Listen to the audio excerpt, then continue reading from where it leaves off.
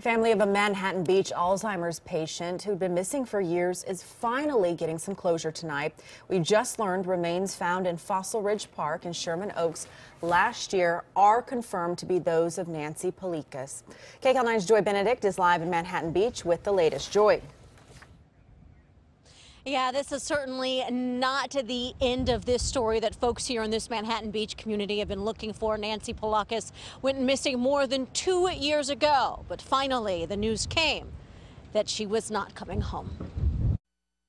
I need to find her and make sure I can take care of her. It has been a desperate search for more than 2 years, as Kirk Moody spoke out time and time again, hoping someone had seen his wife. I mean, she's the love of my life, and so far I've let her down.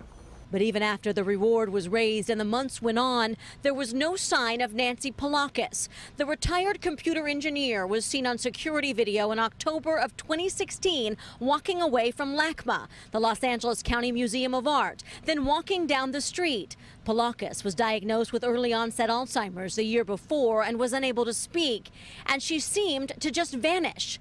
But the coroner's office released the worst news possible for this family, that she had died. Remains were first found by firefighters at this park in Sherman Oaks, 7 miles from where she went missing in March of 2017 after a small brush fire.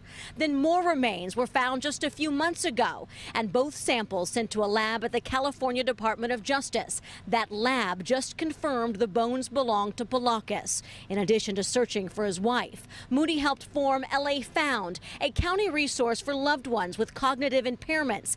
County Supervisor Janice Hahn worked on the project and expressed her condolences on social media.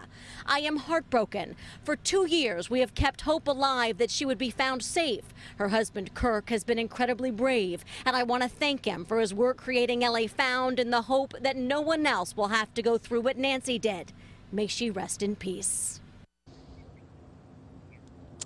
Now, although we do know that the remains found belong to Nancy Polikas, we don't know exactly how she died. That investigation is still underway by the Los Angeles County Coroner's Office, as well as the Los Angeles Police Department. I did speak with her husband early this morning. He was out of town. He's on his way back here to Manhattan Beach later on this evening. But he tells me, although this is not the ending that he wanted, it is an ending, and that is what he needs.